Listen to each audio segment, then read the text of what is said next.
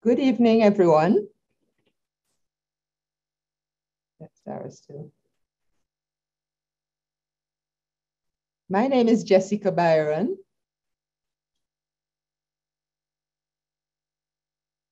And I am the director of the U.W.I. Institute of International Relations. It's my pleasure to welcome all of you to this joint IIR-CPC webinar that launches our academic year.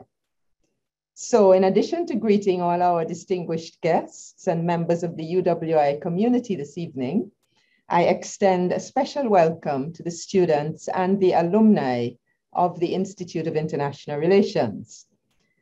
This is the second collaborative event that the Institute is hosting with the Caribbean Policy Consortium. Some of you may have attended our first joint event back in June. The Caribbean Policy Consortium is made up of Caribbean and North American academics, public and private sector professionals, and advocates whose work focuses on Caribbean development and security concerns and on Caribbean-United States relations. The CPC partners with various universities, including the U.W.I, and both the Sridhar Ramphal Center at U.W.I Cave Hill and the Institute of International Relations at the St. Augustine campus are focal points for this collaboration. So our topic this evening is the United States and the Caribbean, new opportunities for strategic engagement. We have an impressive array of 6 leading experts in their respective subject areas, and I am delighted that they can join us today. They are Professor Ivelaw Griffith, retired Brigadier General Boris Saavedra, Professor Carlos Alzugaray, Dr. George Foriol, Professor Anthony Bryan, and Professor Norman Monroe. Each panelist will speak for about 12 minutes. And after the presentations have concluded, there will be a Q&A session for about 30 minutes. So now I will proceed to introduce our first speaker, who is Professor Ivelaw Griffith. Professor Griffith is a fellow with the Washington, D.C.-based Caribbean Policy Consortium. He's a long-standing expert on Caribbean security, drugs, and crime, and he has published numerous scholarly articles and books. He has testified before the U.S. Congress on Caribbean security issues and served as consultant to many international agencies. And he has also served in several academic leadership roles, including being the Vice Chancellor of the University of Guyana and Dean at Florida International University. With that, I would like to welcome you again, Professor Griffith, and you will be speaking on a new paradigm for U.S. Caribbean engagement. Over to you. Thank you. Let me begin by thanking Professor Byron for that generous introduction, not only of me, but of the partnership between IIR and CPC. And allow me as well to thank Professor Byron, who is also part of the CPC, member of the steering committee, for not only enabling us to have this joint program facilitated, but to thank members of our staff, particularly Zara, for enabling us to have this done very efficiently. Next slide, please.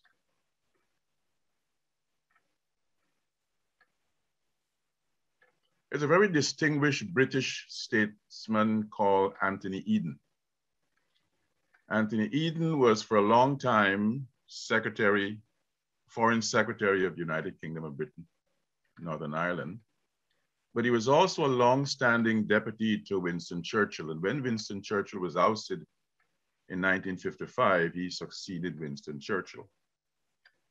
I've admired some of the writings of Anthony Eden, and there is something that he said back in the 50s that struck me as a good point of departure for the conversation about United States and the Caribbean in a contemporary context. And this is what Anthony Eden said. He said, there is nothing more dangerous than a foreign policy based on unreality.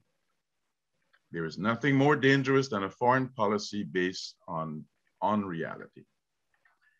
Anthony Eden was making a plea at any moment of crafting new policy, any moment of introducing a revision of policy, to do a reality check. And I thought in the context of the change of administration in the United States, it's an opportune time as we think of United States-Caribbean relations for us to do a reality check. And so I will share with you in my remaining 8 or 8.5 minutes or so, my perspective of the reality check that one can do. Next slide, please. Looking at United States and the Caribbean. But I think it's important to do this reality check at this propitious moment, especially because of the unorthodoxy of the Trump team, the Trump presidency. That unorthodoxy, not only in relation to the United States-Caribbean relations, but United States global relations. That unorthodoxy prompted lots of individuals and organizations to have high expectations of the Biden administration and its pursuits. So I thought it's important to keep in mind not only the change, but the character of what was there that precipitated the change, the movement from the unorthodoxy of Trump to what people have high expectations of orthodoxy moving forward in the administration of Joseph Biden. Next slide, please. But I think as we think of a reality check at a time of a change in leadership, it's useful to keep in mind something that a friend of many of ours, long-standing but now late expert in Latin America and the Caribbean, Bob Pastor. Bob Pastor said something in a 1994 article in the Annals of American Academy of Political and Social Sciences that I think it's worthy to remember. He said that United States interests do not change radically from one administration to the next, but the value and priority that each administration attaches to these interests often changes quite markedly. What Bob Pastor was saying is that we should temper our expectations of radical change from administration. As we do this reality check, I think it's useful to keep, next slide please, Bob Pastor's admonition in mind. So I want to spend the next few minutes kind of probing a key question.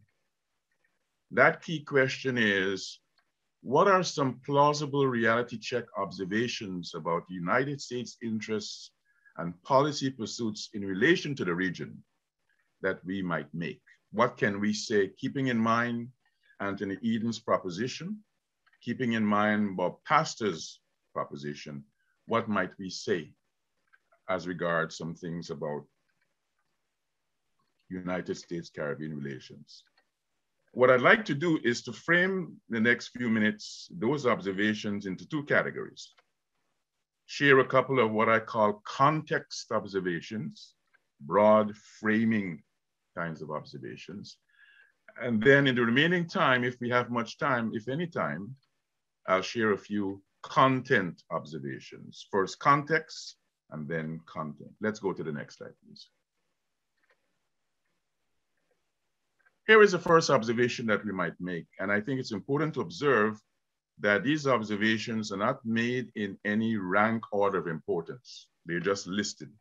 One is not necessarily more important than two. I think it's important to make an observation that Team Biden, the Biden administration, does not by itself determine the nature and the trajectory of engagement with the Caribbean or with any region.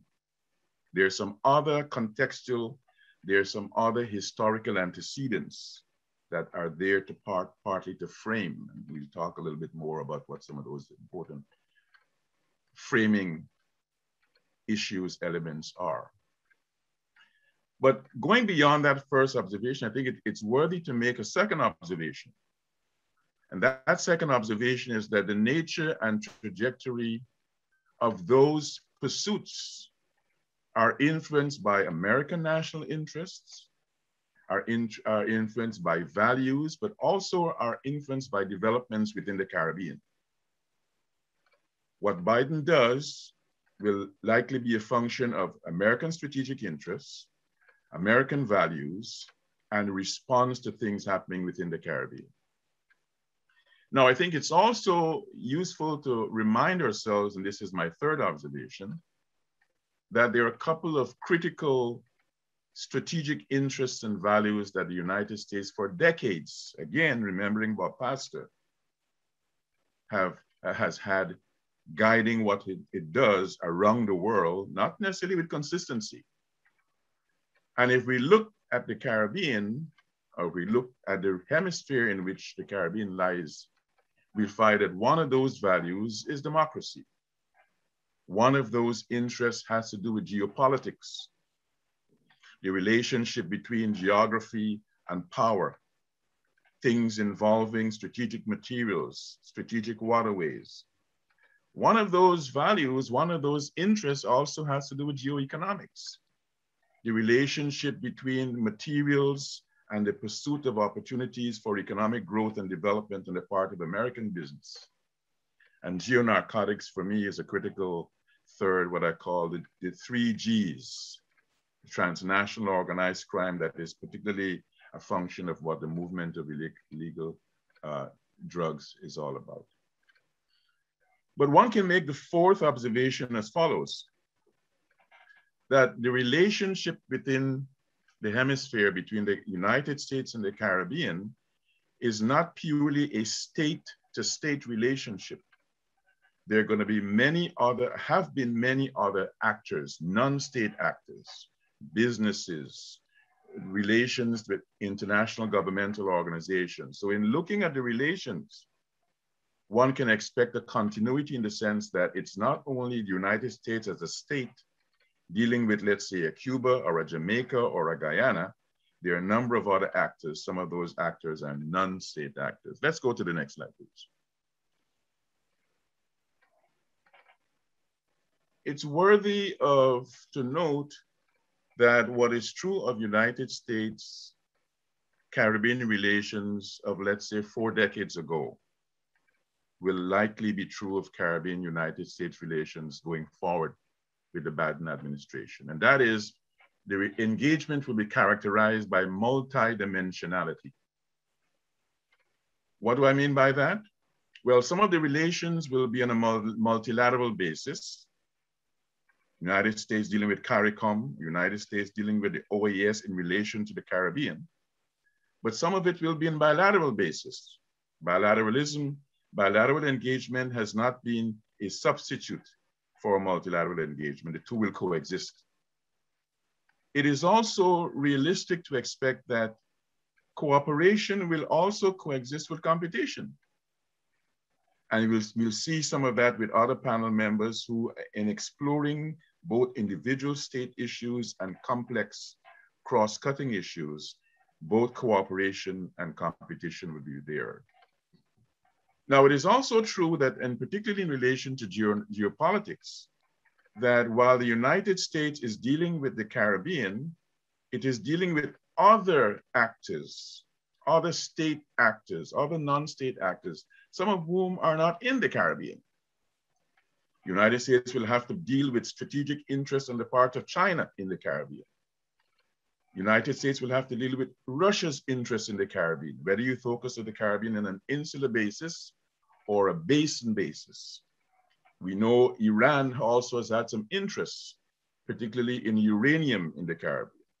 So I think it's important in looking at the United States Caribbean to keep in mind that there are other actors, extra hemispheric actors, extra regional actors that will come into the matrix of engagement in relation to these two sets of actors.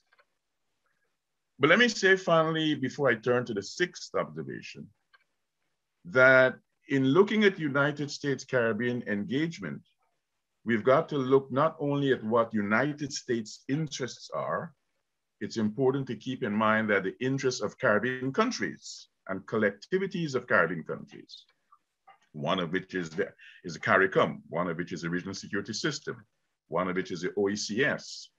We've got to keep in mind that there are interests of Caribbean nation and entities of Caribbean interests that also have to be kept in mind in looking at this set of Biden and beyond engagement. Let's go to the final slide.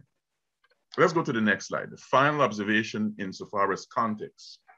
And I thought I'd just share with you 3 or 4 sentences also from Bob Pastor.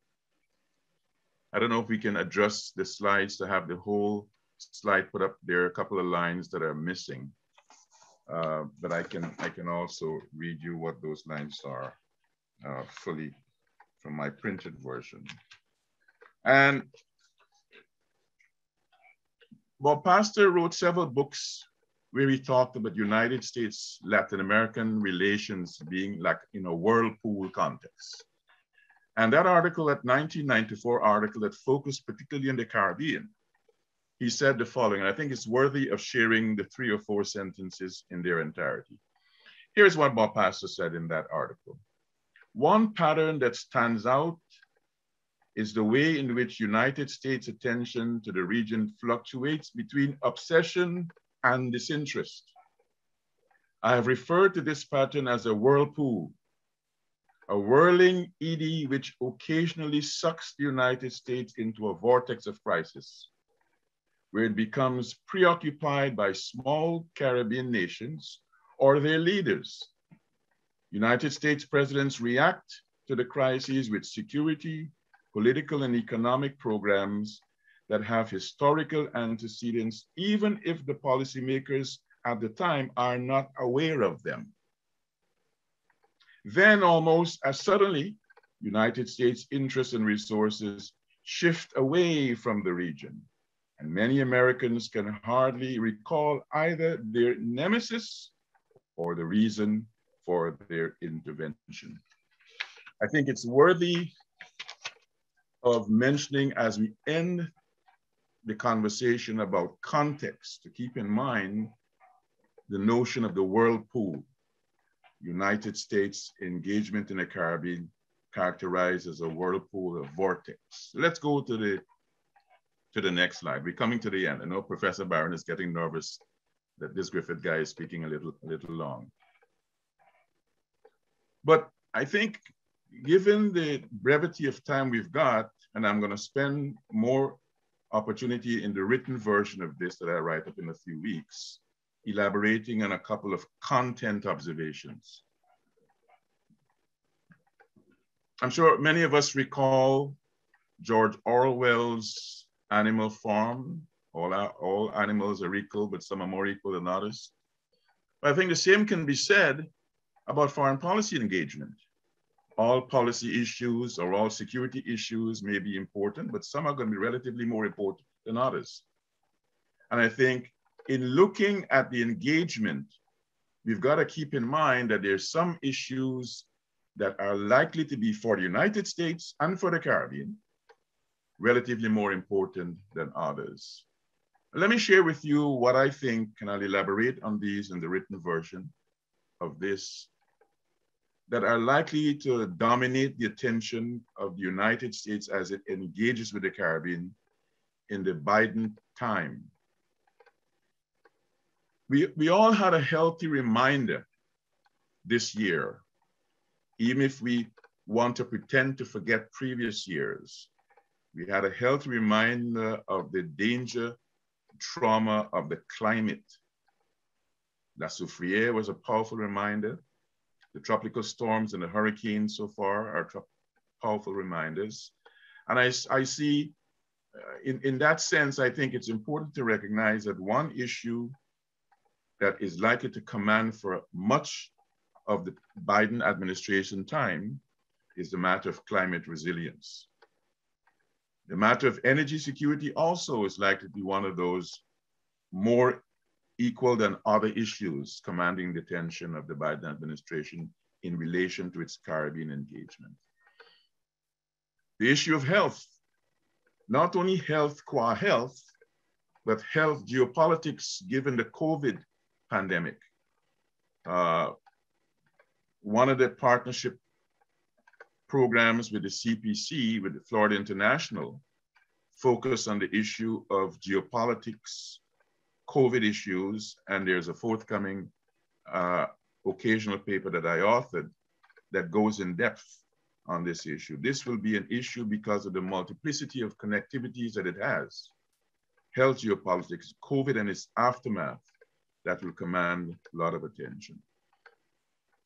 An issue of increasing importance that will likely command significant attention going forward is the issue of cybersecurity. I will tease this issue out in the written version. Matter of fact, I have a chapter on cybersecurity in the forthcoming book.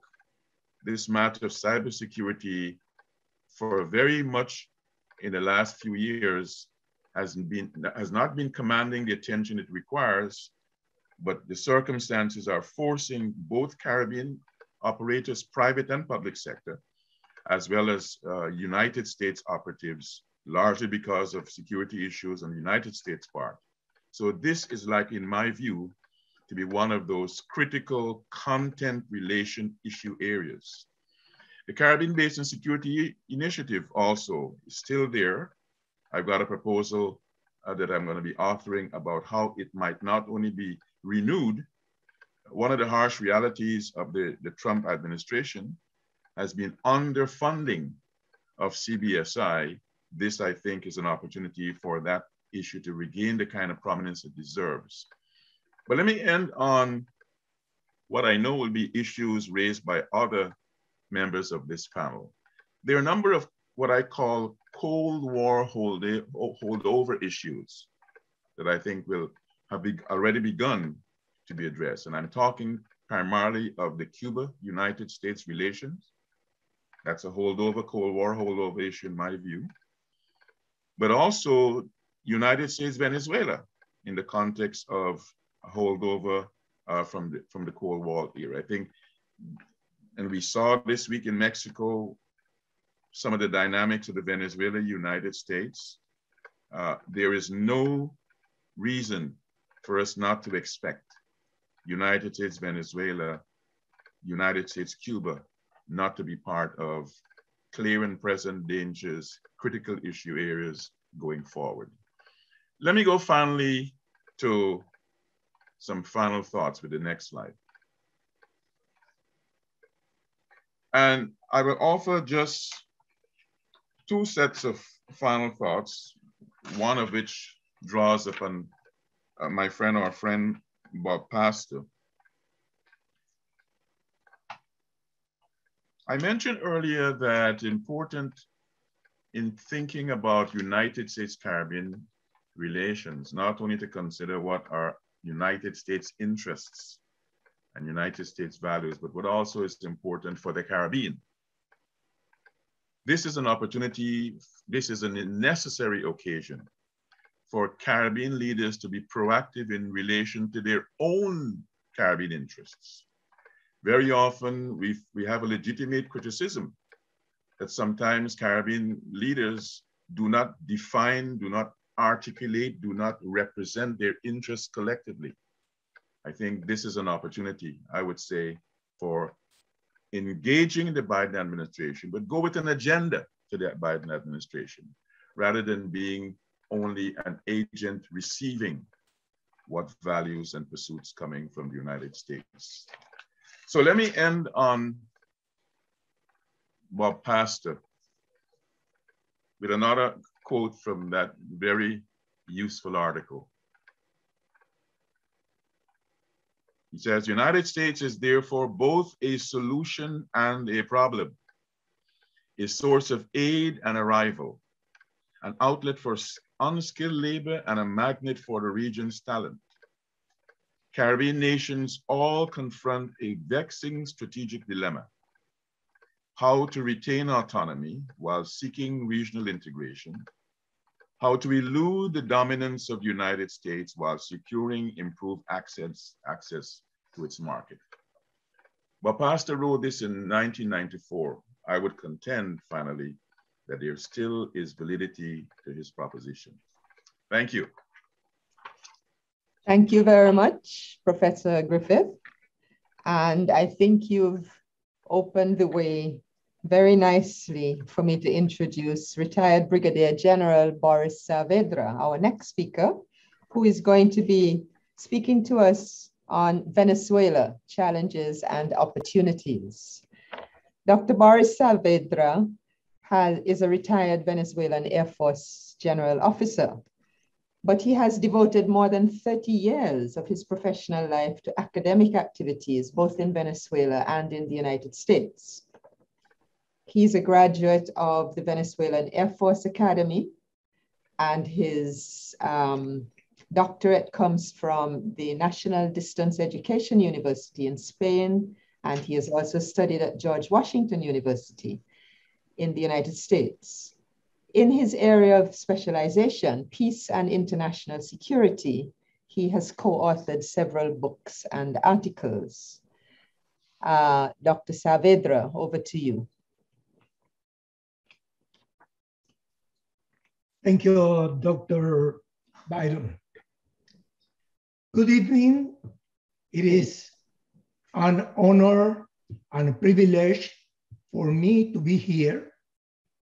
First, I would like to express my gratitude to Professor Jessica Byron, Dr. Ivelaw Griffith, and the organizers of this important event for the kind invitation to participate.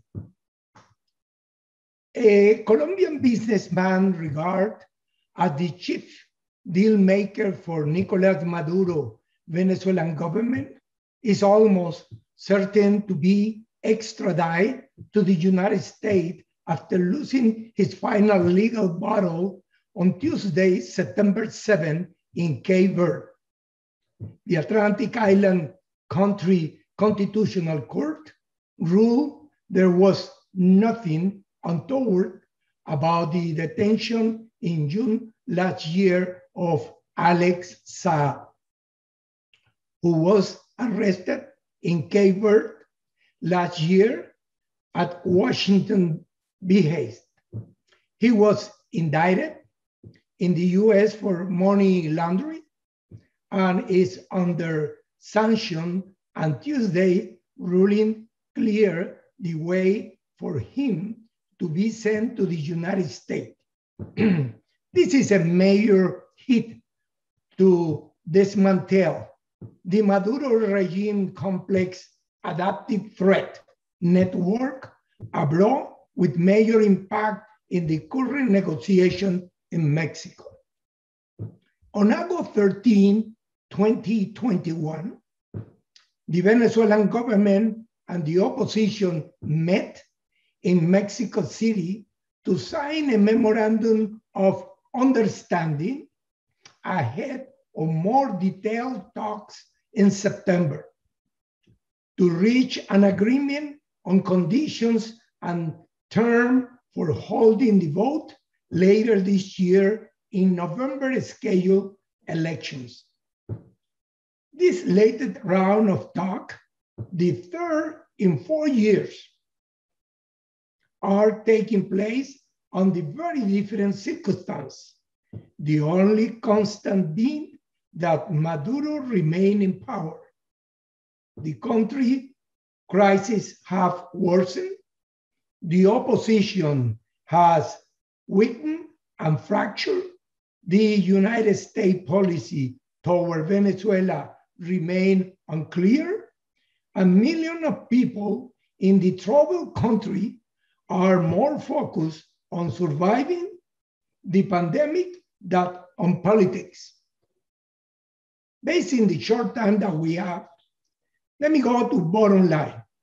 First, negotiations in Venezuela are largely ineffective because of the vicious cycle of sham election where the Maduro regime used high level of disinformation, intelligence and counterintelligence, and strategic influence operation to consistently deceive the international community about its intention to negotiate the political opposition.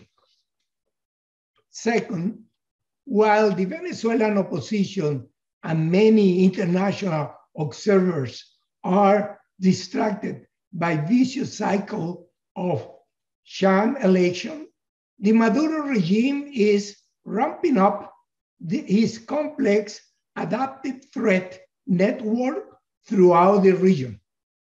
Third, Venezuela threat network is what complicates any negotiation process with Venezuela, but rather than weaken this Maduro regime, it hardens and expands his threat network, co-opting otherwise legitimate business and NGOs.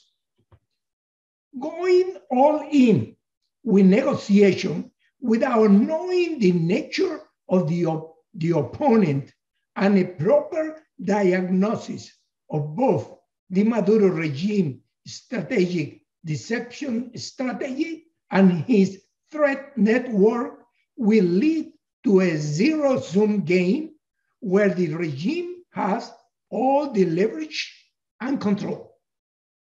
By dismantling Venezuela's complex adaptive threat network abroad, you take away leverage and option from the Maduro regime, making a negotiation process more viable in the future. Venezuela has reached another crossroad. Interim President Juan Guaido recently presented a proposal for the Venezuelan people for renewed negotiation with the Maduro regime.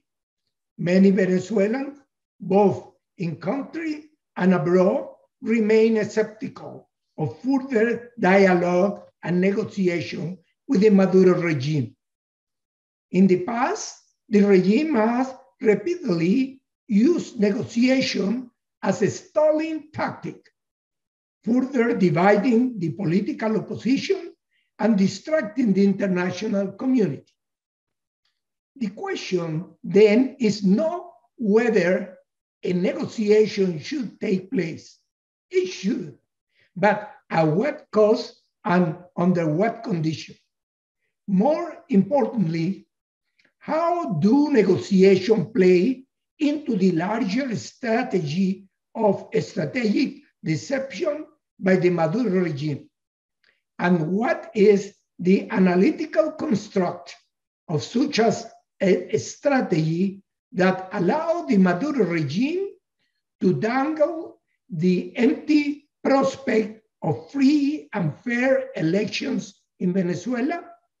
The analysis begins with the detailed understanding on how the Maduro regime perpetuates a vicious cycle of negotiation that lead to sham elections. From the point of view of hemispheric security and defense, Venezuelan government officials are actively involved in international crime and using state resources, including the military assets, to support illicit activity such as money laundering and drug smuggling. These officials also have collaborated with the external regional actors such as Iran and Hezbollah, incorporating them into their criminal network. US policymakers, the European Union, and most countries in the region should apply sanctions against key Venezuelan officials whose criminal activity helped sustain the authoritarian regime. Sanctioning officials at the highest level of leadership would further expose the regime's rampant criminality and undercut his operation of the Venezuelan people.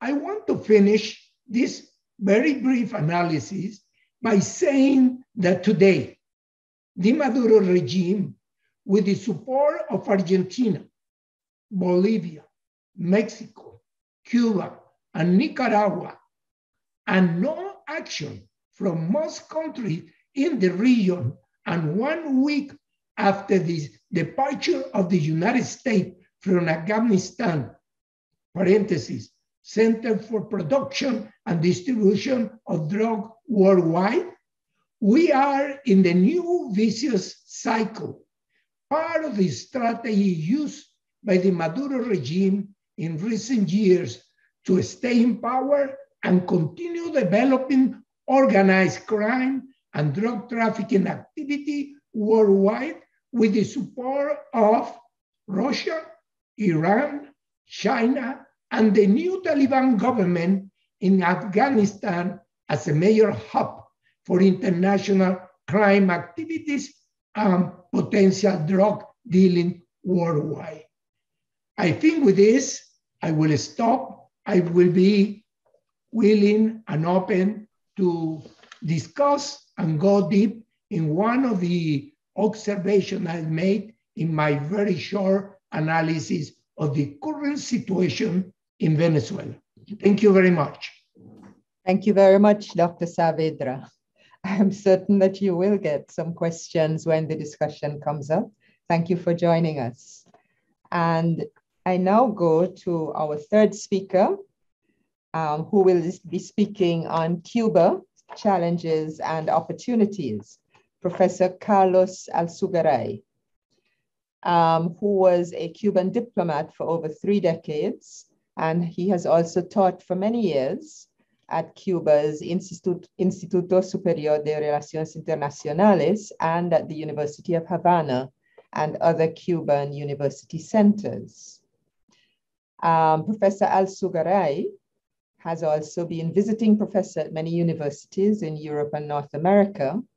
He has authored many books and journal articles and book chapters, and he's a regular commentator for Telesur, Al Jazeera, CNN, BBC, El País, and other international news networks.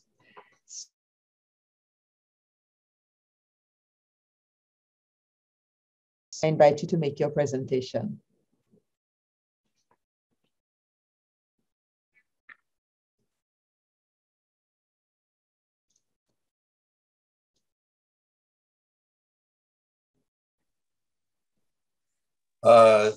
Thank you, Professor Byron. It's a pleasure for me to be again in your hands, in your very able hands as a leader of our Caribbean community of academics. My presentation will be about Cuba-US relations in pandemic times. And I have changed a little bit of your suggestion of title, and I am turning it into a question. Are there any opportunities for engagement? Because US-Cuban relations are at a very low point at this time. I don't know if you are going to change the slide.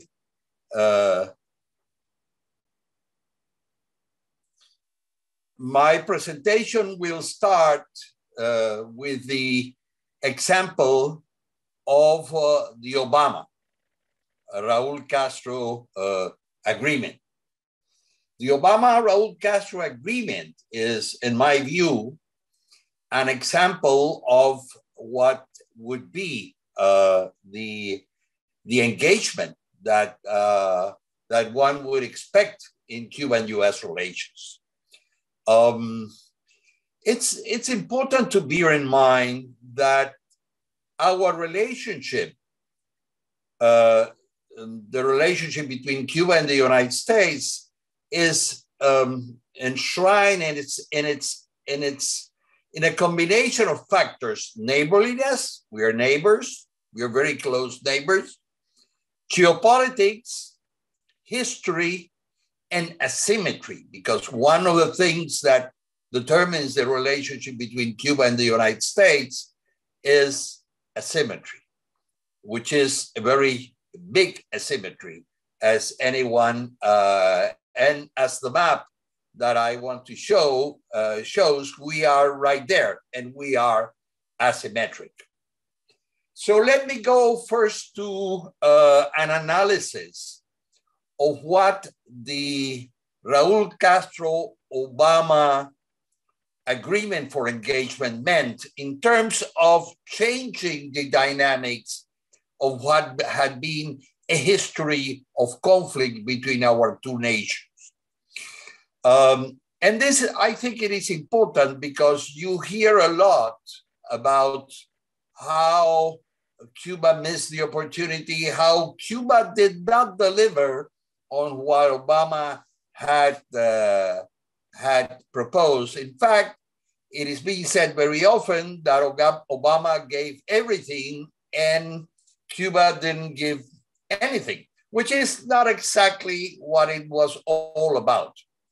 First, let me remind you that what Obama and Raúl Castro agreed was a process of normalization of relations through diplomatic engagement with the opening of embassies in each other capitals. Remember, the United States broke diplomatic relations with Cuba in 1961. From 1961 to 1977, there was no diplomatic engagement. Then from 1977 to 2015, we had intersections which limited the capacity of diplomatic exchanges, but all that changed in the 2014. Now, let me point out some of the points that this meant. One, the US accepted the legitimacy of the Cuban government and agreed to Cuba's participation in the Panama Summit. For that purpose, the United States took Cuba out of the list of states that sponsor terrorism. Many specialists, including me, think that Cuba shouldn't have never have been in that list because there was no evidence of Cuban cooperation with terrorist activities against the United States. A redefinition of US objectives in Cuba, regime change was put on the back seat. The lifting of US sanctions or unilateral coercive measure as a target, but not as something that was achievable because of United States domestic conditions. Congress, it depends on Congress to lift the sanctions. It's important that Obama did not demand any concession for this process. As a matter of fact, in his last State of the Union message to the US Congress, he demanded the unconditional lifting of the embargo or the blockade against Cuba. But in the meantime, Obama did some concessions to Cuba in terms of opening up for exchanges, which are not really concessions, are basically putting relations into normal. US and Cuban national security interests were redefined. As a matter of fact, both sides found that on drug trafficking, on human trafficking, on immigration, on climate change, on pandemias, they had a lot of common interests and that they could work together. Cuba accepted that a full diplomatic US presence in Havana, an embassy, was not a threat, although it remained a challenge. And limited economic opportunities were open. Diplomatic cooperation extended to Colombia, Ebola, climate change. You saw a lot of exchanges between the two sides. Now, how to evaluate that? Well, it was too little time. It lasted only for about 2 years. It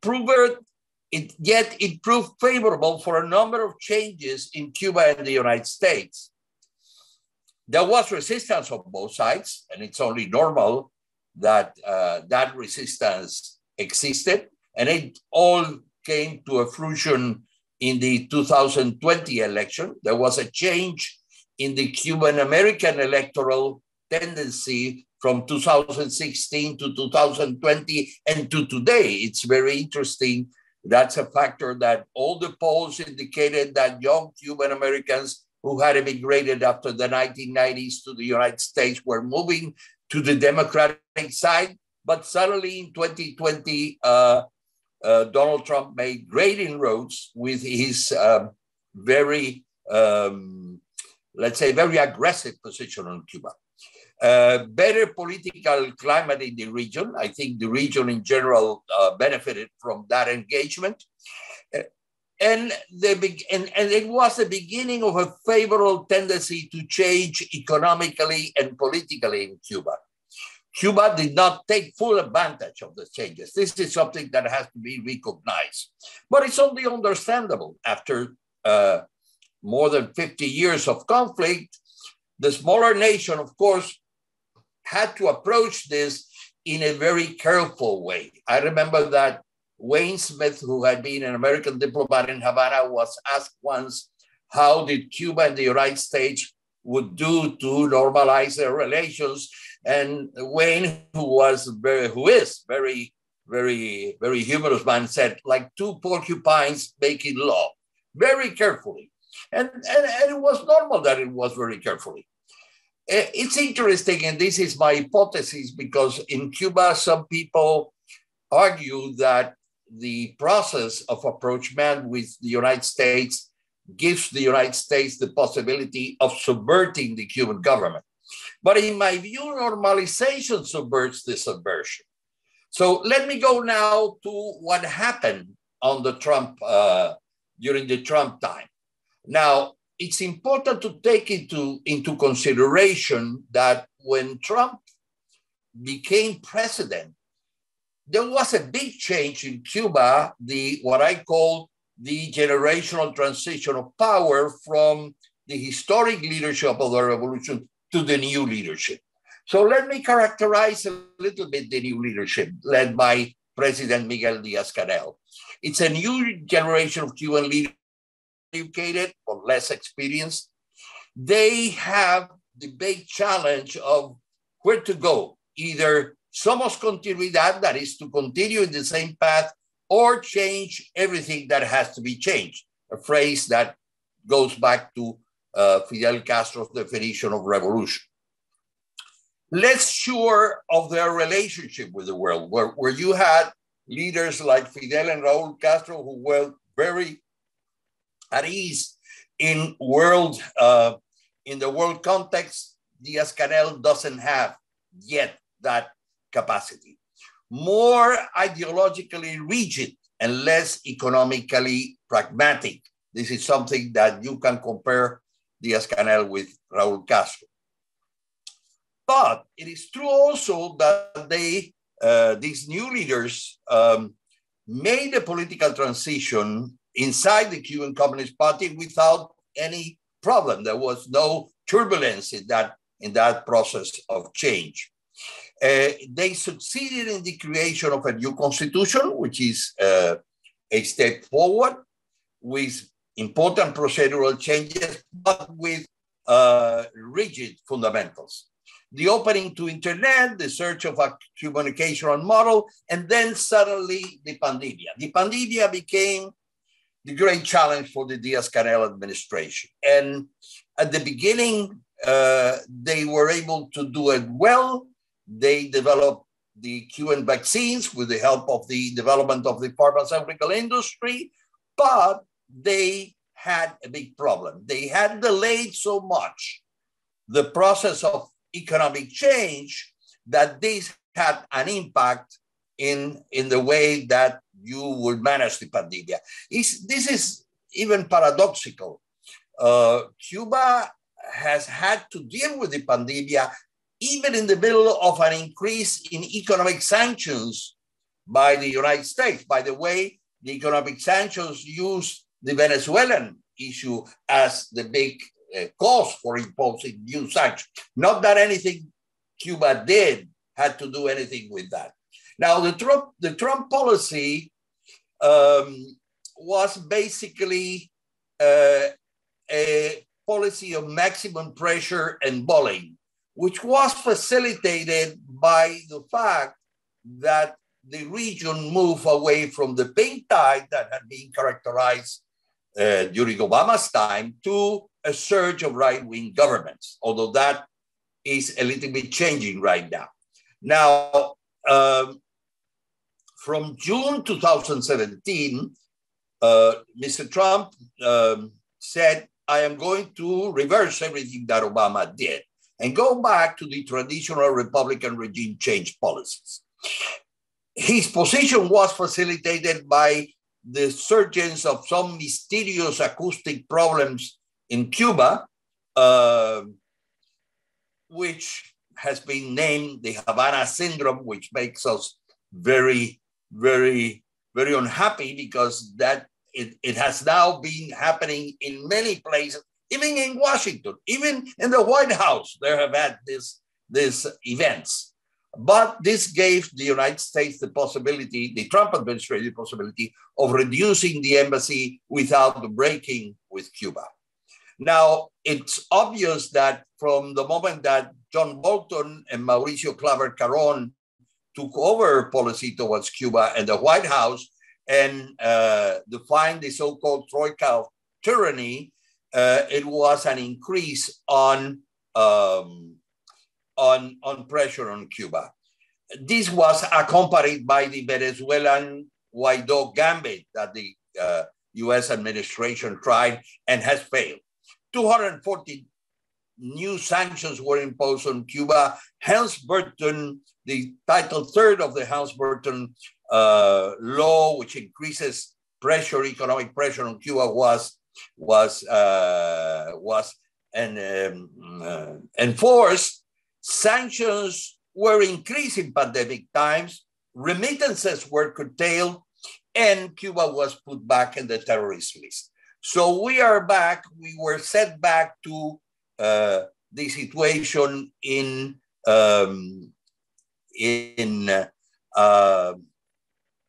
situation in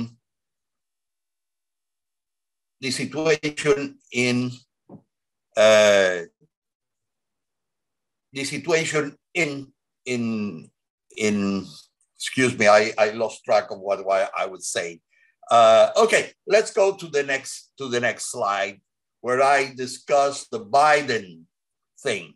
Now, it's interesting how the Cuba issue developed in the presidential campaign.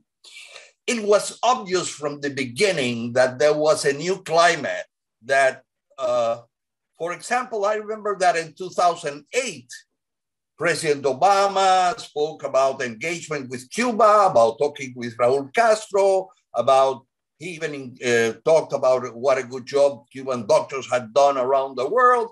Nothing happened. But this year, in 2020, as soon as Bernie Sanders said something about how good education was in Cuba, all hell broke loose.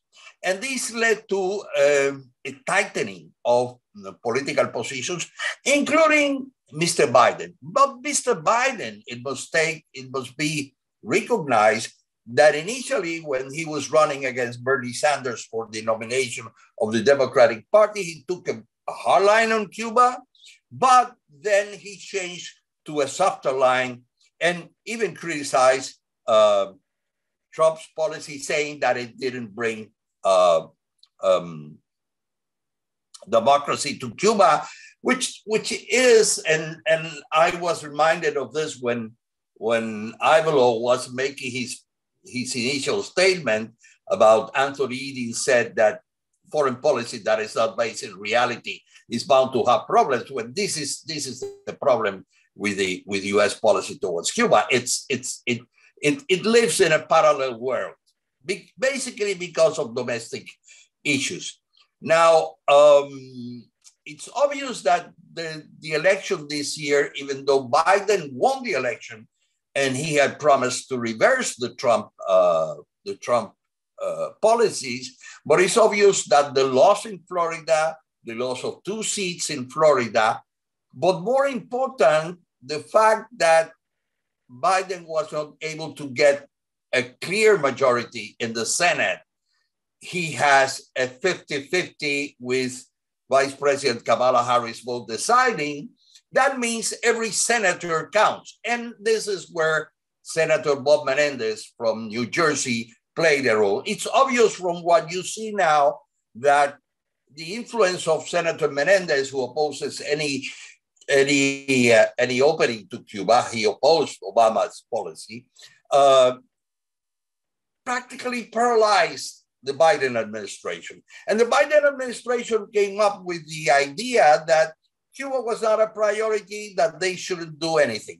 And all the promises he had made, which included reopening the consulate in Havana, reestablishing the remittances, it should include eventually the withdrawing of Cuba from the terrorism list. He didn't do anything about that. But then July 11 demonstrations happened, and suddenly Cuba became a priority, but not in the terms that the Biden administration would have hoped.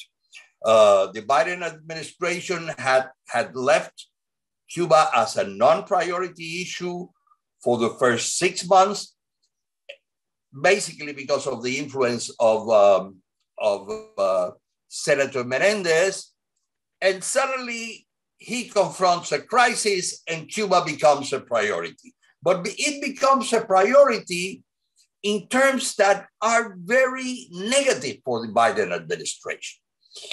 In my view, the way that things paint at this moment, it's very probable that he can work very little on re-engaging with Cuba, which apparently was what some of his advisors wanted eventually to happen, but not exactly like the Obama period, but in a different way. But now he is with, one would say in Cuba, una papa caliente, a hot potato in his hands. And it's very difficult that who wins this one. Let me go to my conclusions. My conclusions are the following. First, both governments are involved in solving difficult challenges which have to do with COVID. The Cuban government initially handled very well COVID, but things have turned out very sour lately, especially with the Delta variant of COVID. Deaths and contamination has gone up, and Cuba has not been able to open to tourism. They are announcing now that they're going to open, that they are going to start the condition to see if they can open gradually on November 15th. For the Cuban government, the challenges are huge because remember, the Trump administration sanctions are still in place, and this makes it very difficult for Cuba to do anything in economic terms. It also now has to deal with the political crisis provoked by the 11 July demonstrations. So I would say that the road towards re-engagement will be long, full of bumps and dangers.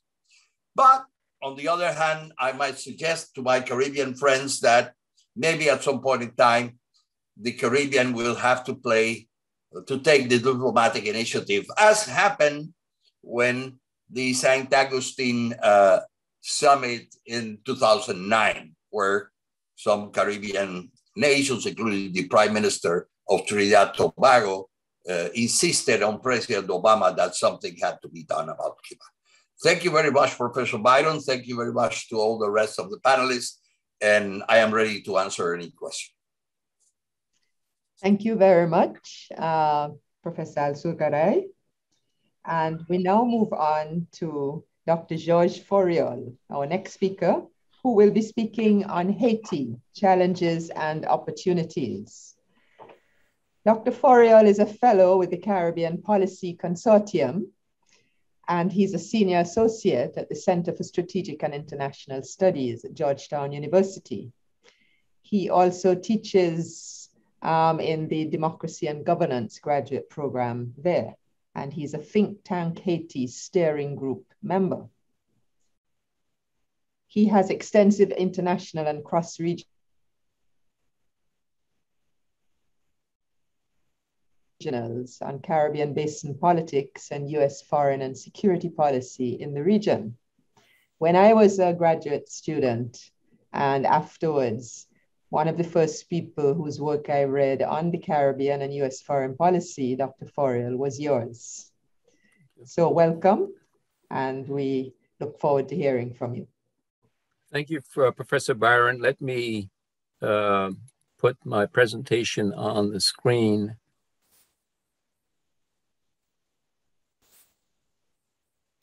There we are.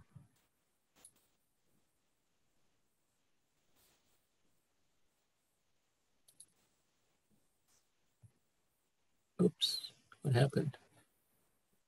I think I lost it. Let me try again. Sorry, I apologize.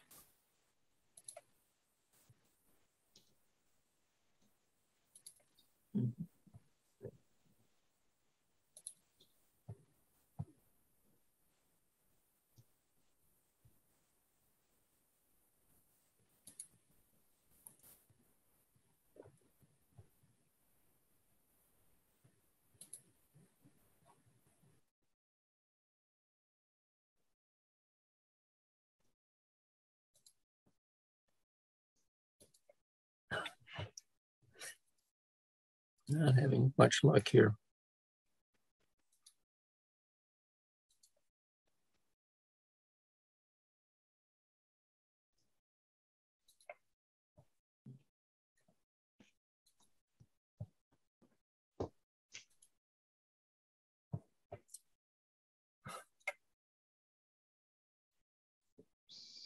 I think it would be better if maybe you moved on to the next speaker. Professor Byron, I apologize. We're having technical problems here.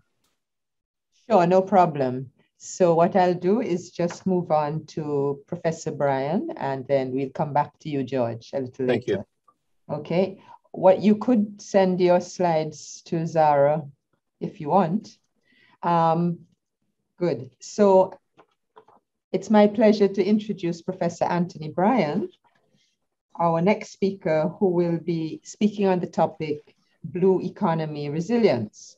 Professor Bryan is very well known as a former director here at the Institute of International Relations, and he is also a co-chair of the Caribbean Policy Consortium.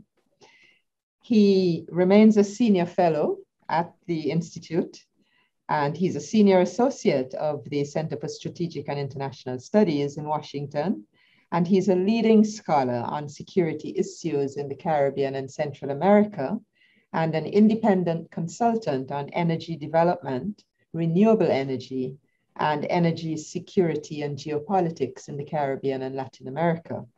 And of course, he has edited many books and articles in those fields. Professor Bryan, welcome. Thank you very much, Jessica. This is an interesting evening. The fields that I normally deal with, which would be regional security or energy geopolitics, they're not part of the agenda tonight, which reminds me of, if you remember the old Monty Python shows, they used to begin with the words, "And now for something entirely different." And that's what this is all about.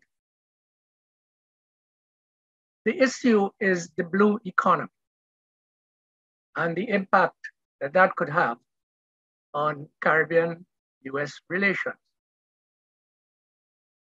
For those who are not in the know about the blue economy, it is briefly defined as the concept of a sustainable ocean economy that provides social and economic benefits for current and future generations. How does it impact US-Caribbean relations? At first, the links may appear to be elusive, but in reality, they are not. Please bear with me. First of all, the development of Caribbean blue economies requires a recognition of the value of all marine ecosystem services, as well as an appreciation of the current health of critical marine habitat on fisheries resources, for example. It also needs to incorporate the continued projections of climate change variability.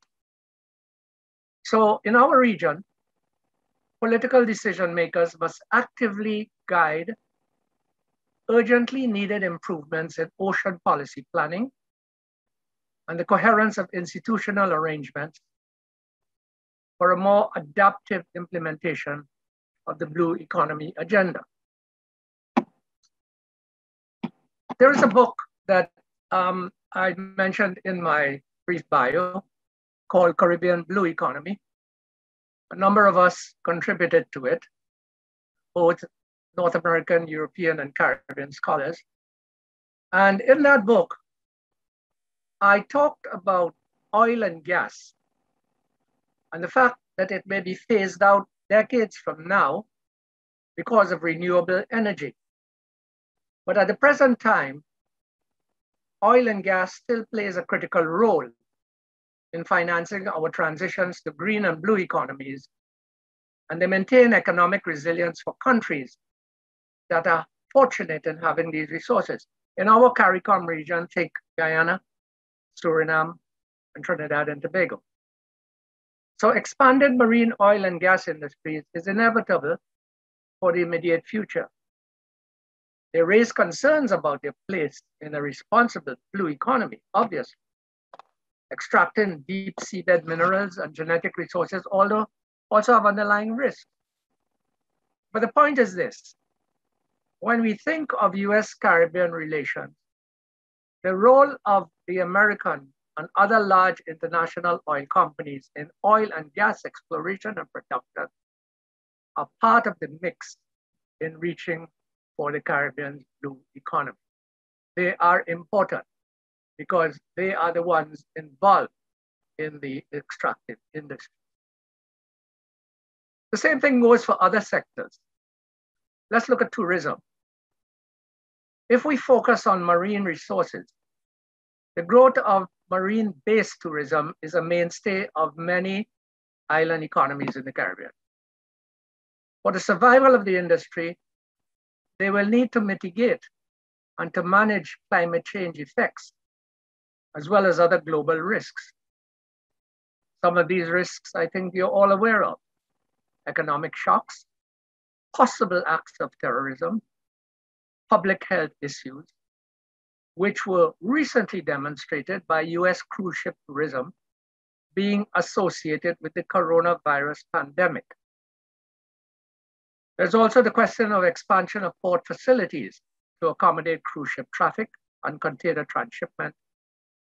These things will bring opportunities as well as risks and challenges to small islands. If we look at fisheries and agriculture, at the local level, growth in the fisheries sector will require rehabilitation of fisheries habitats. In fact, rebuilding some stocks to meet the harvest potential, as well as in developing value-added projects. Similarly, agriculture will require value chain analysis to ensure sustainability. So this leads me to a series of observations by way of really coming to a conclusion. First, coastal and marine ecosystems are the foundation of the blue economy. And success here will require much better collaboration among different economic sectors and stakeholders to improve that environment. Unless ecosystem degradation can be halted and reversed, the ecosystem services that support existing ocean-based economic activities, such as tourism, these things will be lost. So the bottom line here is that new activities must be developed in ways that do not contribute to ecosystem destruction. It is also necessary to halt resource overexploitation by eliminating overfishing and other destructive fishing practices, particularly in vulnerable reef-associated ecosystems. The fundamental point here is that very few countries in the Caribbean have the capacity to manage coastal fisheries or even coastal tourism. these things are often major sources of environmental damages. As I said, new approaches such as marine spatial planning can help. But ultimately, it will be about the political will to make people change their behavior. And this is another area with respect to US-Caribbean relations. We may not have it, but the United States has the capacity to transfer knowledge and, of course, investment and assistance to the region to help mitigate these problems. Certainly that is true when it comes to tourism and to cruise ship tourism. The United States could be a valuable partner in all of it. I must make the observation, at the current time, it may be the cause of the problem, but that does not mean it cannot be a part of the solution. So it depends on how we negotiate this. Another point that we need to consider briefly is equitability and social justice. The region is going to see significant investment in technology and expertise. And these new opportunities come with significant risks. Unless they are well managed, they could contribute to further ecosystem degradation and loss of benefits. The large investments required for many of these new ocean opportunities also mean that they will benefit primarily the wealthy and possibly even contribute to poverty and forms of social injustice, for example, in small-scale fisheries. So the specter, in my mind, of further marginalization of fisher folk and privatization of the assets on which their livelihoods depend is something that we are currently witnessing. I think a similar concern exists for sectors such as vertically integrated and all-inclusive hotels, which displace smaller scale and community-based tourism. So failure to do some of this adjustment to promote equitable opportunities and social justice means, of course, that as you are looking towards the blue economy, there could be marginalization of local initiatives and creation of opportunities for the wealthy, large, mostly foreign-owned corporations. This can increase, I think, the inequality between rich and poor, so we have to tread very carefully. Another point is effective governance. This includes local level governance of coastal and marine areas for productive fisheries and tourism. We have to look at community-based management and other innovative approaches that have to fit with national level arrangements and regional level. Capital investment obviously is required to realize much of the new potential identified with respect to renewable energy, fisheries, innovative tourism and ports. And here is the link again. A number of these international investors will come from the United States. Here I might add, there is a new sense of corporate social responsibility emerging, even among oil companies. Of course, in order to minimize investment risk, investors want to see good governance in place, adherence to the rule of law. In addition, transparency, streamlined administrative processes, these are also keys to facilitate investment. Unfortunately, today in the Caribbean, there are significant barriers to attracting greater levels of finance, whether from the US, Europe, or elsewhere. And these include, I think, all of us pretty much know this, the high debt to GDP ratios, the region's relatively high level of per capita income, and the current de-risking and withdrawal of correspondent banking relationships from Caribbean financial institutions by some North American and European banks. These matters have to be taken into account. And one final area is science-based development.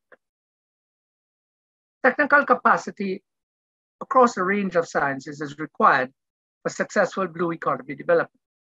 But that technical capacity is still weak in many countries of the region. Developing them will require long-term investment in infrastructure and human technological capacity.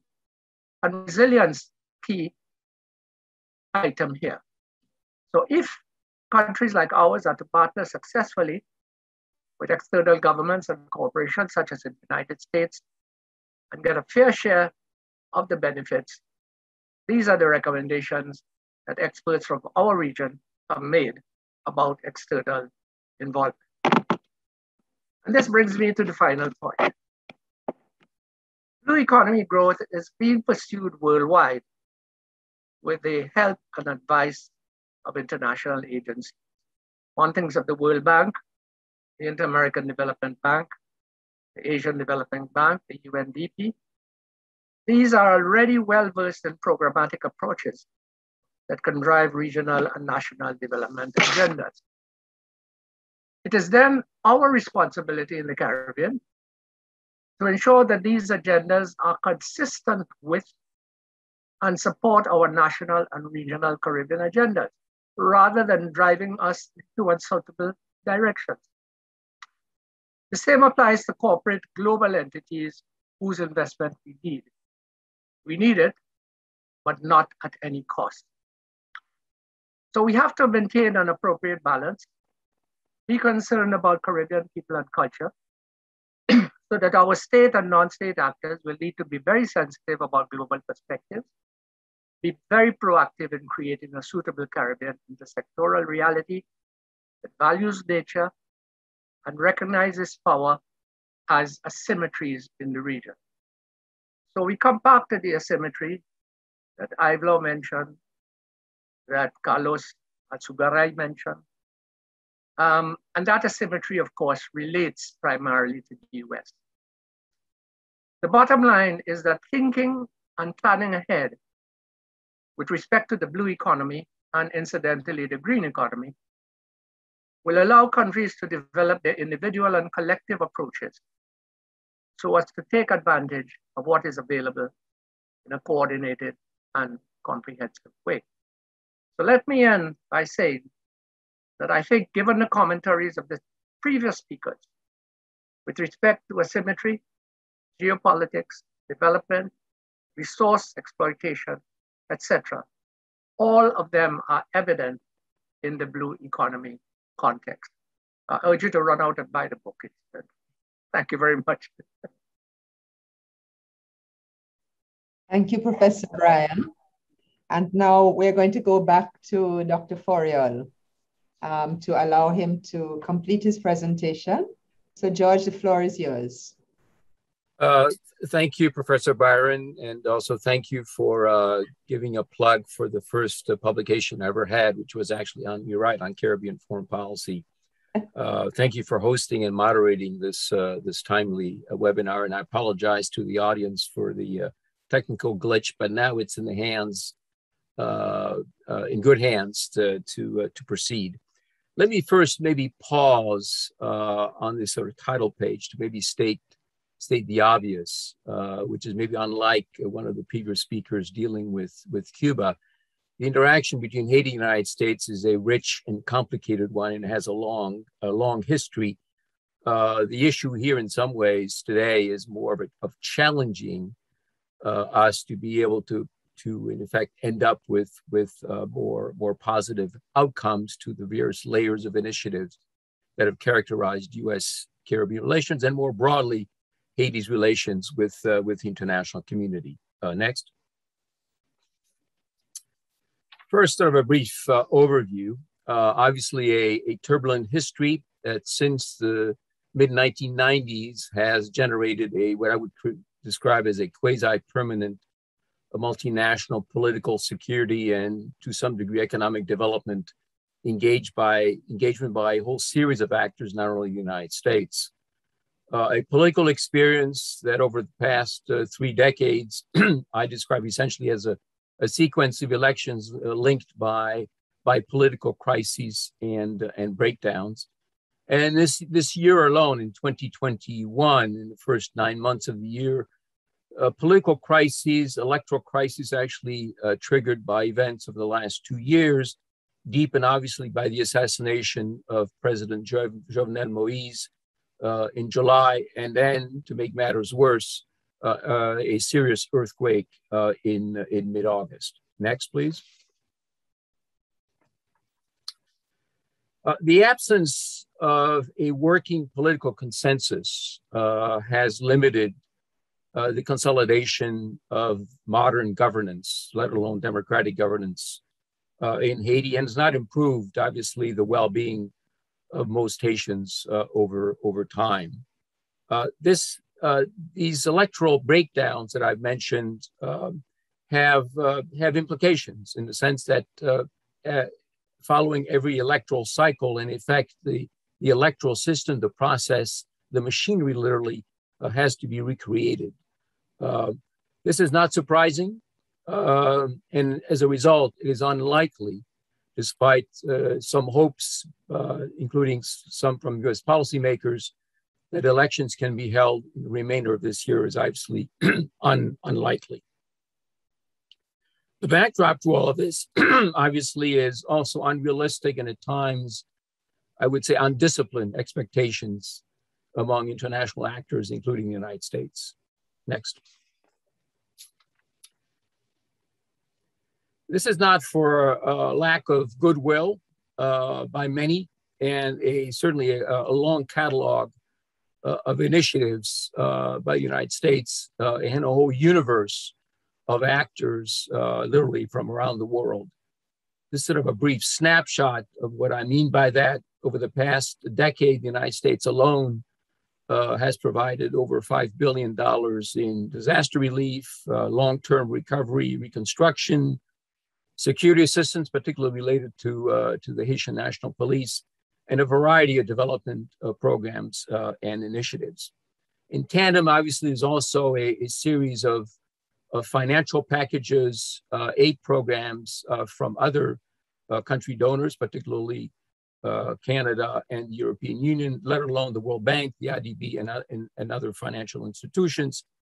And particularly since 2004, a quasi-permanent United Nations presence that until 2017 included significant peacekeeping operations. And also over time, there's been sort of a parallel efforts on the part of the Organization of American States. Next. Yet despite all of these efforts, including efforts on the part of Haitian actors themselves, the painful assessment that one can point to is overall disappointing outcomes. Here's some sort of data points, but I'm sure all of you in the audience can think of your own examples, which is this: despite all these efforts, almost 60% of the country's 10+ million people still live in poverty. Haiti, in fact, is still recovering from the 2010 earthquake, let alone the hurricane in 2016, and now another dramatic event last month. Key factors that ultimately undermine all this are sort of dismal governance performance and a really systemic corruption that covers all layers, all levels, particularly of public governance, and also to some degree, even into the private sector elements of the economy. Transparency International's 2020 index ranked Haiti among the bottom 10 globally, ranked between Afghanistan and the Democratic Republic of the Congo. I mentioned these two, what I call case studies, simply by their sheer scope of the amounts that we are talking about here: the Petrocaribe embezzlement, the Venezuela discounted oil for social program initiative, which somewhere in the range of $1.5 to $2.5 billion basically disappeared into thin air, as well as the 2010 earthquake reconstruction effort, where a lot of it in some ways either never reached the intended beneficiaries in Haiti. Some of it was diverted, some of it was actually never spent, interestingly enough. So the question, obviously, in the wake of the 2021 earthquake of last month, have international donors, have Haitian partners learned the lessons of the 2010 disaster relief effort? Next. The answer to that question is not as simple as it sounds, and is made more urgent considering the timeline of events over the past 24 months. In this sort of list that I have here on the screen, I draw your attention to the three items that are highlighted in yellow, in part because they remain unresolved. And as long as they remain unresolved politically, it's going to be very difficult for the process to move forward and for international actors to be able to play a critical role in this arena. The elections, parliamentary elections of October 2019 have yet to be held, which resulted early last year by the late President Moïse starting to govern by decree. And then in a rather audacious development late last fall, Moïse and his associates decided to launch a constitutional effort of the 1987 Constitution, which by all accounts does require an update, but the process that was pursued took so many shortcuts that quickly ran into political, let alone legal and constitutional challenges. The other two items that I'll highlight there are also, they're related, and as long as they remain in a state of crisis, it ultimately becomes difficult to see a way out very clearly in the near future. The rise in kidnapping and organized gang violence has sort of reached an industrial scale, not only of the last year, but of the last several years. And obviously, to some degree, is the backdrop to the as yet unresolved and clearly no clear scenario that has emerged regarding the assassination of President Jovenel Moïse on July the 7th.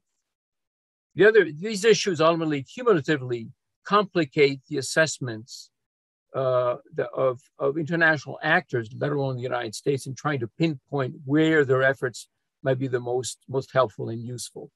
Next. For its part, the major challenge for the United States is going to be to in effect, synchronize the various needs and pressure points that I've just described in the Haitian environment. There are, in fact, multiple layers of needs and ultimately multiple actors that ultimately can play a role in the United States context, as well as among other international actors. The step by the administration to name a special envoy was actually a move in the right direction. Ambassador Foote is actually an experienced Haiti hand, having been number 2 at the embassy previously, therefore knows many of the Haitian actors personally, and I think that's an important development. To some degree, politically, and in terms of the broad policy context, the fact that the administration is still waiting for the confirmation of an assistant secretary for the Western Hemisphere in some ways is unfortunate, and to some degree indicates a little bit the piecemeal approach that one might see not only on Haiti, but on the rest of the Caribbean.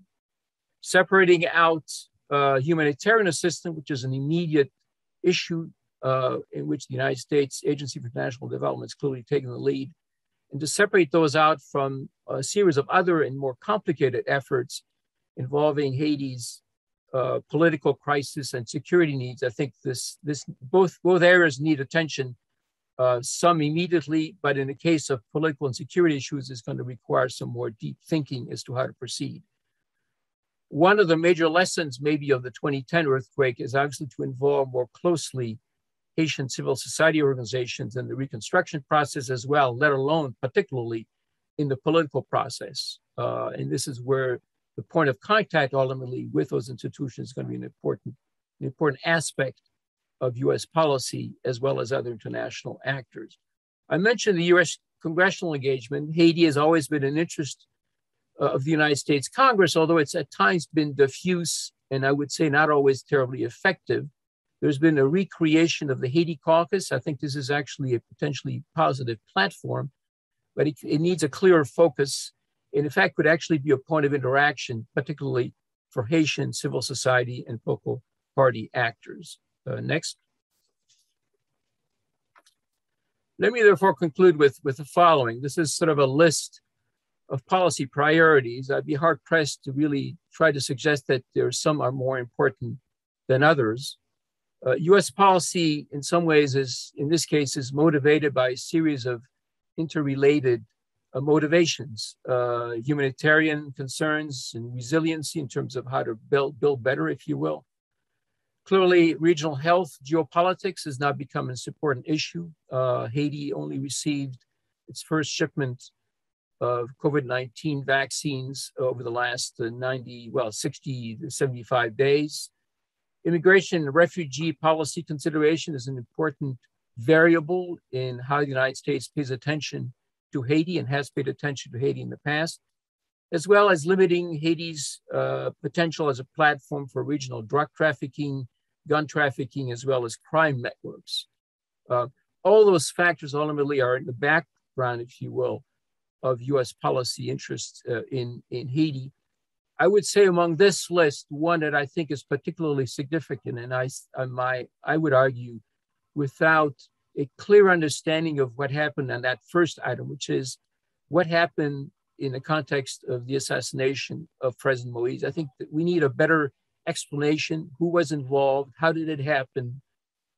Because as long as this issue is not really addressed and resolved properly, the environment of mistrust is going to continue among Haiti's key political actors. And as a result, some of the key political issues that need to be addressed are ultimately going to be delayed. The United States can play an important role in this regard, both in terms of its investigating capabilities through the FBI and other agencies, but also through intelligence and sort of a networking effort to try to piece together a plausible explanation as to what really happened on July the 7th. I list these areas here to keep sort of the audience reminding that these are all priority issues, and I would only highlight in conclusion the last one, which is emergency economic support.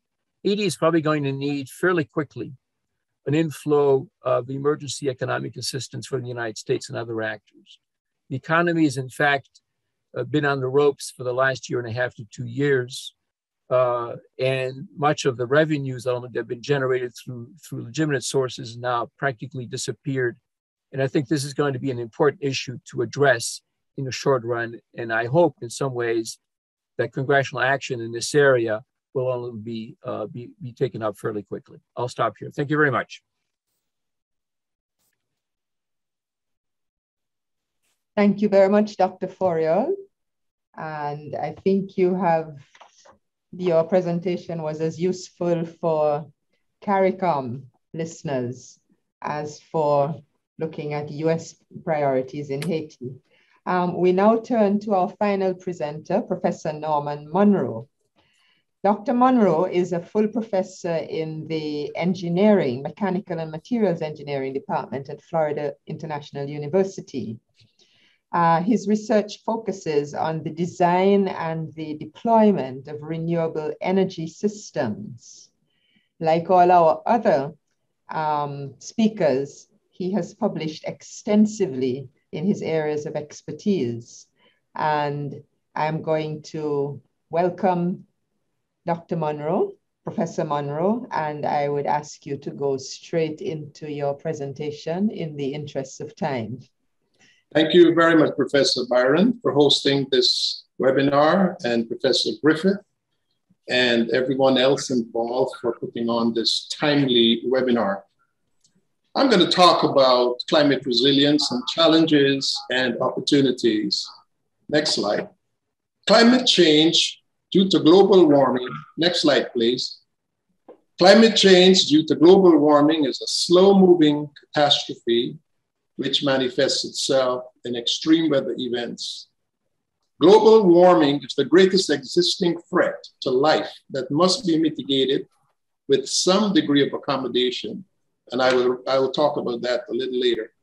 The irony is that the mechanism that produces global warming is the same mechanism that for thousands of years enabled life on Earth via the greenhouse effect.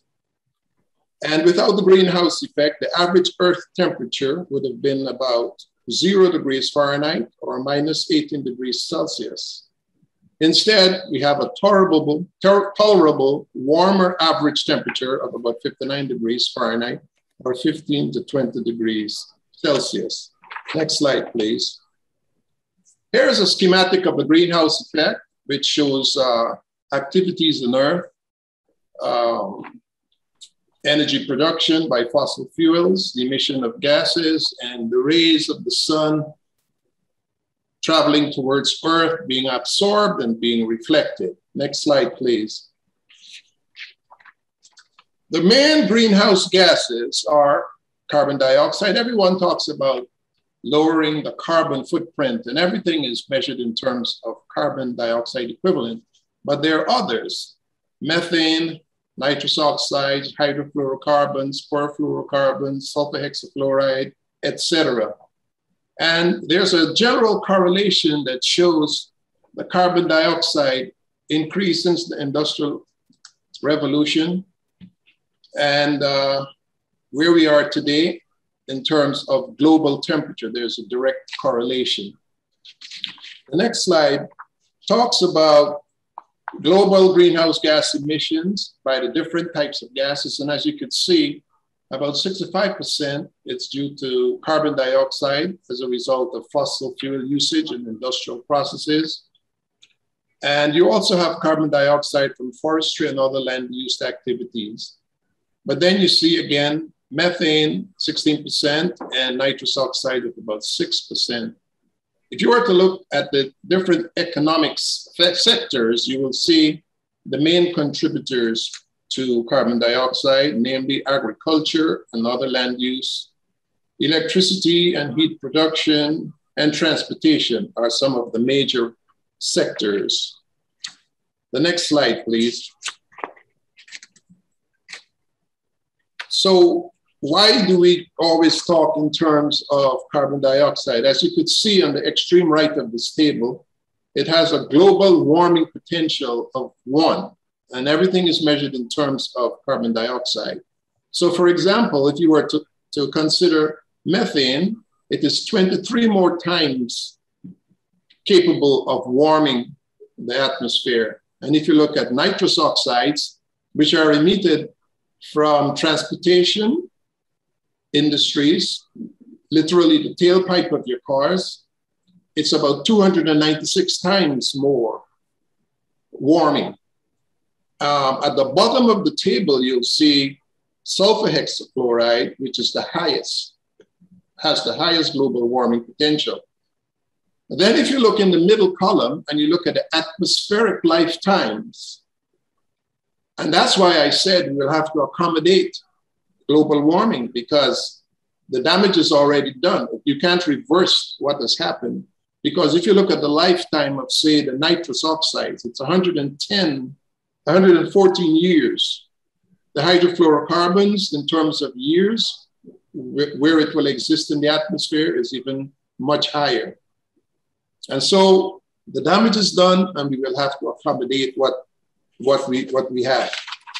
The next slide, please.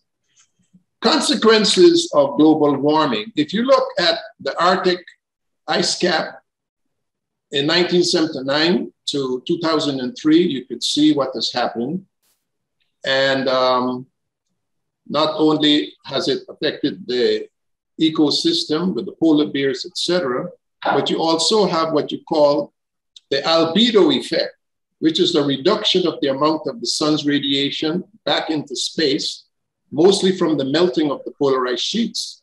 So it leaves just the relatively dark oceans and the land that is there to absorb the radiation. And so this further warms the planet, and which would lead to further welting of thermofrost. Next slide, please. In terms of everyday life, you're gonna have temperature increase, sea level rise, and more rain. Talk to the people in New York and they'll tell you about more rain in New Jersey and the tri-state area, Louisiana, etc. But in terms of food security, you're gonna have issues with crop yields, irrigation, and the diversity in the forest. Water resources could be impacted. Erosion, those Caribbean countries that depend on tourism, you're gonna have erosion of the beaches, inundation, etc. And then you also have biodiversity, modification of ecosystems, and infectious disease vectors. Next slide, please. I want to show here a projected computer simulated case study of the Guyana flood scenarios in the Maikoni after, say, 8 inches of rainfall in 24 hours. To the left, you could see the land as it should be. And after 8 inches of rainfall, you could see what is beginning to happen. Now, Guyana's coast is below sea level. The next slide, please. And so there's been a constant battle to keep the ocean out. But look what happens after 18 inches to the left and after 28 inches of rainfall. See what happens to that community. Next slide, please. So with regards to the Caribbean, climate change represents one of the most serious challenges for development prospects. Caribbean countries have not been a major contributor, but bear the brunt of its impacts in terms of rising sea levels, beach erosion, and extreme weather events. And so mitigating efforts to combat climate change will provide opportunities for stakeholders interested in sustainable development in the region. And these stakeholders must include members of the diaspora, renewable energy practitioners, and others. Next slide, please. Some other impacts: business interruption, forced migration, health and productivity issues, and there will be indirect labor effects. Next slide, please. Looking at greenhouse gas emissions by country, and this is 2021 numbers, you could see the main polluters: China, followed by the United States, India, and I just added Suriname, Guyana, Barbados, Trinidad and Tobago, and Jamaica, just to put things in perspective. And you could see it's very insignificant as compared to the major industrial world. Next slide, please. Here again is CO2 emissions in the Caribbean, starting from around 1910 in the case of Trinidad and Tobago with its oil and gas, and later in the 50s in terms of Barbados, Guyana, Jamaica, St. Vincent, etc. And you could see the tons of CO2 emissions. Next slide, please. I want to talk a little bit about the Climate Risk Index, which is developed by German Watch, and it analyzes and quantifies the impact of extreme weather events in terms of fatalities as well as economic losses. Worldwide deaths have been 500,000 and above, 2.56 trillion, and you had about 11,000 extreme events between the year 2000 and 2019. Puerto Rico, Haiti, and Bahamas have the highest CRIs of 1, 3, and 6 respectively. They were the most impacted by extreme weather. Estimates by the IPCC are very conservative because additional carbon dioxide that was previously locked is now being released as a result of the warming of the Arctic permafrost. And so the underestimation is in terms of 54 trillion to 69 trillion respectively. The next slide. So we can see that developing countries are particularly affected by the impacts of climate change because of their vulnerability to damaging effects of the hazard and lower coping capacity. So we have seen the global COVID pandemic reiterated the fact that both risk and vulnerability are systemic and interconnected. It is therefore imperative to strengthen the resilience of the most vulnerable against these risks, whether it is climatic, geophysical, economic, or health related. The next slide, please. What we have helping us is the climate change is the public law 114-291, which states that it is the US policy to increase engagement with the governments of the Caribbean region towards economic stability in the light of changing dynamics in a multi-polarized world. And so herein lies challenges and opportunities, which I will elaborate on. The next slide. Opportunities: job creation, new enterprises, green products, greener workplaces, climate resilience, resilient infrastructure, and the need to improve resilience and to secure tourism assets. in light of extreme weather events. That's a must for many of the Caribbean countries that depend on tourism. And there's also going to be a need for diversifying the economy and to stimulate industrial development of added value products. Next slide talks about challenges. With climate events, extreme climate events, you could have job losses. It could result in forced migration, social unrest, and poverty. Obviously, damage to the infrastructure and businesses, health, productivity, and relocation. In the case of Guyana, they're think because of its coast being below sea level, creation of new cities and new capital. And the challenge is a lack of human capital. Next slide, please. There's a need for a united Caribbean. There may be a need to adopt what we call a comparative advantage ethos and a cluster approach. For example, Trinidad, Guyana, and Suriname could form an economic center. Guyana and Suriname have similar land mass, mineral resources, lumber, serve as carbon sink, has hydro, solar, and wind potential. And Guyana can serve as a breadbasket of the Caribbean, similar to the San Joaquin Valley in the US. Next slide, please. So energy, renewable energy seems to be one solution. And Christy Urban stated that energy production and energy consumption cause more environment damage than any other peacetime activity on Earth. That's a reminder for us going forward. Next slide, please. A path to carbon dioxide neutral in terms of the transportation sector will have to come from a variety of activities in terms of decreased energy consumption and non-fuel usage, non-fossil fuel usage, using ethanol, biodiesel, butanol, etc., and the electric vehicles, etc. And of course, the increase of renewable fuels. Next slide. Alternative renewable energy would include wind, photovoltaic, and geothermal. I'm going to talk a little bit about geothermal. Next slide, please. The Caribbean has potential for geothermal energy. If you look at the regional tectonic setting, you'll see the Lesser Antilles Island arc. All the countries there have great potential. The next slide, please.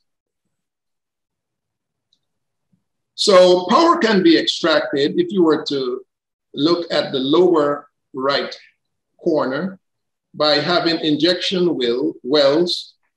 Wherever you have volcanic activity, the soil temperature as you go downwards is relatively warm.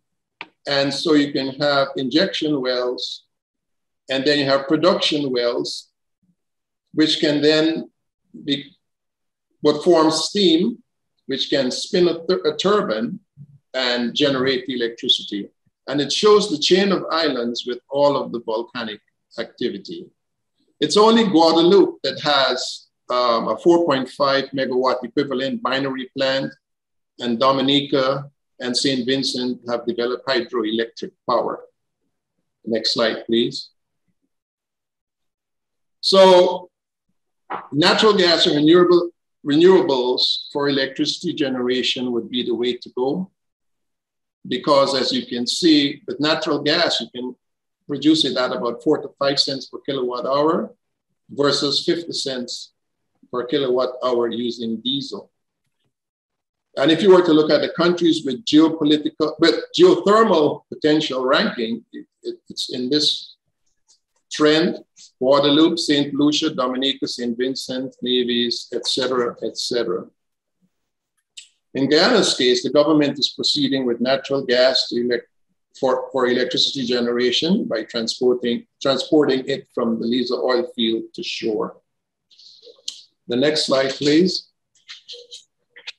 Well, I have a list of recommendations which will be published in the paper, so I would not go through all of them. So the next slide, please. The next slide, please. So in conclusion, I would like to state that we would have to prioritize renewables for electricity generation, implement legislation and regulations that would enable this sector to effectively contribute to the nation's energy security. And renewable energy, natural gas usage will reduce oil imports and carbon emissions and enable Caribbean nations to meet their Paris Agreement pledge. Thank you very much. Thank you very much, Professor Monroe. I think you've given us much food for thought. Now, folks, we have 10 minutes to go before the end of this webinar, and tons of questions. So I'm going to have to choose, and some for the panelists.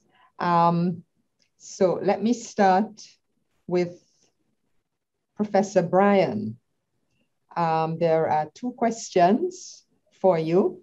One, is there a need to revisit the UN Convention of the Law of the Sea to address the new developments of the blue economy? And the second one that I'd like to address to you is, in the context of the blue economy, what are your thoughts on the Caribbean taking advantage of its strategic location for the development of robust transshipment services? So, Prof. Byron, do you think you can? Yes, I can in 1 or 2 minutes. Yes, I think the law of the sea will have to be examined again. Remember that the UNCLOS divided the ocean into 6 different zones: internal waters, territorial sea, contiguous zone, EEZs, continental shelf, high seas, and deep ocean floor. So the challenge today, when we have to look at the blue economy, is the extent to which exploration and production activities in the blue economy run into difficulties with respect to relevant license concession areas throughout the region. There is another problem as well, and that has to do with islands, and the fact that some islands, in fact, are demarcation zones for exploration. So the bottom line to answer that question is that in some coastal states are really under a procedural duty to negotiate in good faith with a view to reaching some form of cooperative joint agreement pending the final settlement of their boundaries. I think most of us are aware that at present there are about 16 maritime disputes in the circum-Caribbean region, a lot of them relating to territorial waters. So it is an issue that might involve a revisit to UNCLOS. As far as the second question is concerned, the question of transshipment, you know, this is really up to national and regional governance. Exactly how are you going to define, you know, what is your transshipment zone? There is no one answer for all the countries. So we enter here into the issue of national ocean governance. That has to be a part of the blue economic development. Not only national ocean governance, but also regional ocean governance. And therein lies the answers to both questions. Thank you very much. Thank you very much, Professor Byron. And now I'm going to direct the next 2 questions. The first one to Ivelaw, a question from one of our students. How does piracy in the Caribbean affect our chances of activating a blue economy in the region? And for Professor Alzugaray, there have been rumors about the reopening of US consular activity in Havana and the renewal of authorization to send remittances to Cuba. Do you think this will happen soon? Or could the Biden administration wait for a worsening of Cuba's economic situation and do nothing as a way of making things more difficult for the new Cuban government. So, gentlemen, if you would try to address those questions very quickly. Emphasis on very quickly. I think the reality of the blue economy as outlined by Professor Byron suggests the importance of Caribbean countries collaborating, not only with the United States and other entities and other states, but among themselves. Piracy issue is also an issue that is pregnant with the need for collaboration. And so to me, separate and apart from the blue economy implications of piracy in and of itself as a challenge, as a transnational challenge, necessitates Caribbean countries doing much more than that is done right now among themselves within the region. Significant issues in relation to combating piracy has over the decades involved United States engagement in the region. That will need to continue. So for me, the bottom line is, yes, there's an implication, but that implication suggests the need for more collaboration among the Caribbean countries and collaboration between Caribbean countries and other entities. Thank you. Professor Alzugaray.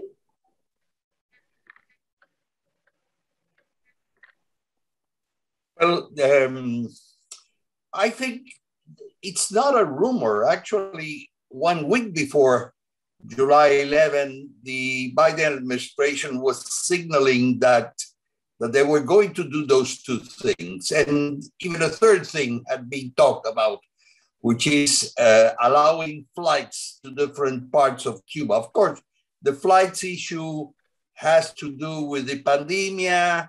Cuba has restricted flights to Cuba. Right now, for example, there's only one flight between Mexico and Havana, one flight a month.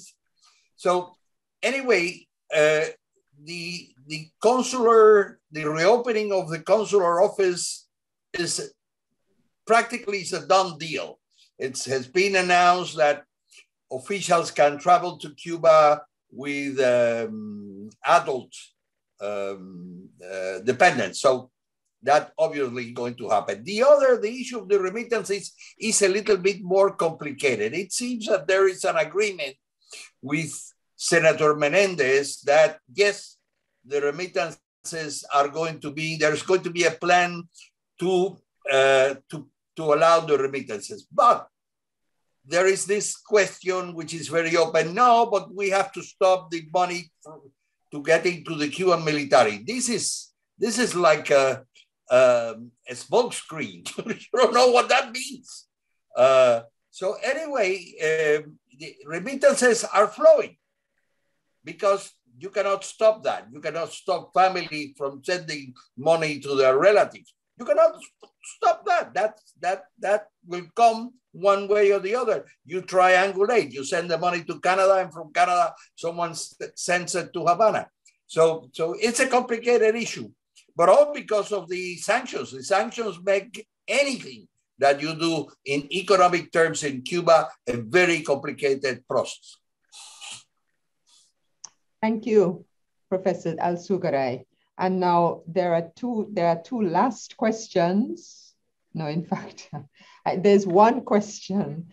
What role for the ACS, whose mandate is based on the coordination of policies across the Caribbean Sea? And I will throw this out to the panel. Anybody who would like to provide an answer in 1 minute, floor is yours.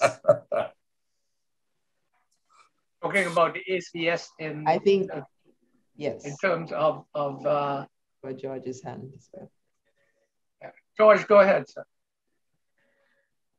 Yeah, you need George? No. Yeah. Right ahead. No, the ACS the plan is still relevant.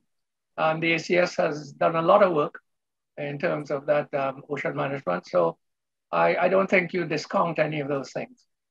They have to be adjusted and adapted as time goes on. Okay.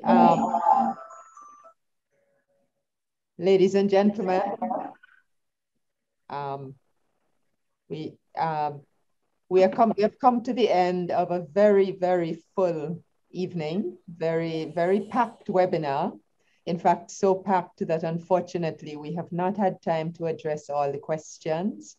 I would like to suggest to the panelists that there are a couple of questions you might want to reply to in the chat. I saw a question addressed to Professor Monroe, for example, but I would like to thank our panel for giving us a very rich menu of observations and knowledge on a range of different issue areas that are going to be the main agenda for US-Caribbean relations in the months and years ahead. I'd like to thank you all very much for all the effort that you have put into your preparation for this evening and for coming and spending time engaging with us. And I'd also like to thank the audience for their interest and for the number of questions that have come through. And finally, I would like to thank Marketing and Communication, who have hosted us on their platform this evening, and our team at the IIR, Zara and John and others, for supporting and for making all of this happen. Thank you all very much, and we look forward to speaking with you again in the not too distant future. I think I have learned a lot personally this evening, and so have many other people in the audience. Good evening, and stay safe. Thank you very much. Thank you very much. Good evening. Thank you very much. Thank you. Bye-bye. Enjoyed it very much. Take care.